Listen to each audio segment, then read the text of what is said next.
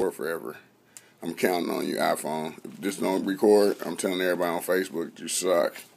Alright, so now, the first thing, Lord bless this in Jesus' name, but I know it's going to be there because I am excited. I have decided to call this, I forgot what I called it. The crash course? No, it is called, Let's Take It to Church. And the reason why I think that's important because preachers tell me that, all the people that's stuck on what church is, every time you get outside of that and play a jazz chord or anything, the first thing they say, no, keep it church. Keep it church. So, because there's a sound. I got you. Yep, there is a sound. Okay. Now, the very first thing is you want to create a church atmosphere. So before you even start playing church stuff, you had to play chords that make them, get them in that vein first. Okay. So it's very, very simple. So you play a diminished chord. So play E flat, G flat, A, and C with your right hand. What key are we in? We're in C. In the key of C? Yeah. Okay. And everything will be in C. And I'm going to tell you how my system works better because you know how I said play E flat and you went, you went left and right because you didn't know which E flat it was. But my system, I'd have told you RB2 and you'd have went right to it. Oh, okay. Yeah, you'd have went right what to it. What is RB? Right, black. Just left and right, because remember we had that shape conversation? Yeah, so this is the center. Yeah, that's one, or C. Okay, and then play LW8. See, I'm throwing it in there. There you go. And then you play E, G, and C. This is your right hand, I'm sorry. And left hand, you just play C. Huh? So in right hand, just play E, G, C. Right, so play the first chord, the diminished one, and then that. And then you can play, No, not yet. But don't put the 7 in. Just put AC. Nope. Okay.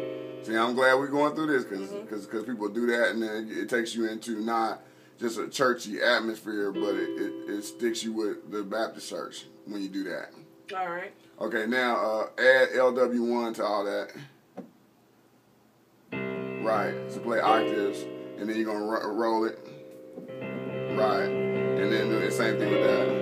So roll both of them. And then go to the EGC. Now that's church. That's church. Right. All right. You doing that? That's church. So that sets it all up. So they're going to either be able to be ready to shout or they're ready to preach.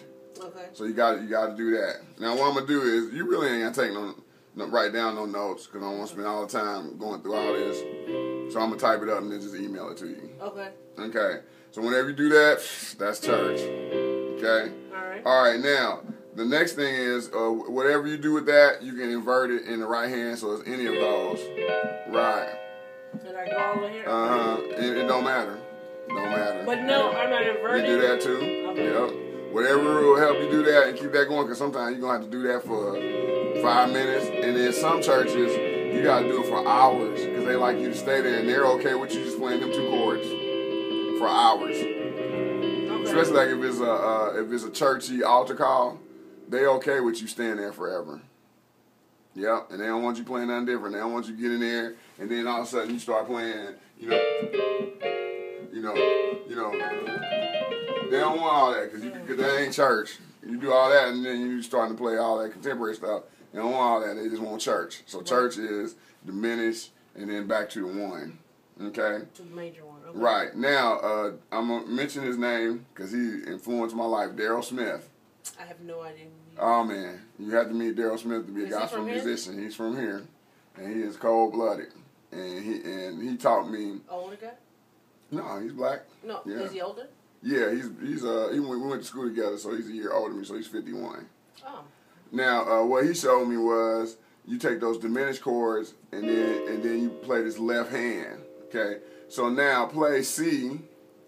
I'm sorry, 1. So you know which one to play, and then you can play those together. And take your left hand down chromatically 1.5 steps. Dun, dun, dun, dun. Right. As soon as you hit that the note that's in that chord, you got to change your inversion down to right. Keep going. Right. So that's your in kind of advanced inversion of those of that diminished chord. And then when you get done, yeah, it doesn't matter. Just keep going, and then go to C major, any kind of C major. Right. So you go or you start up high and go right. Wrapping my mind around this is gonna be right. Just as long as you got it though, that's the whole thing. Right. Okay, so I'm going down the whole octave. All right. Right. So whatever sounds good to you.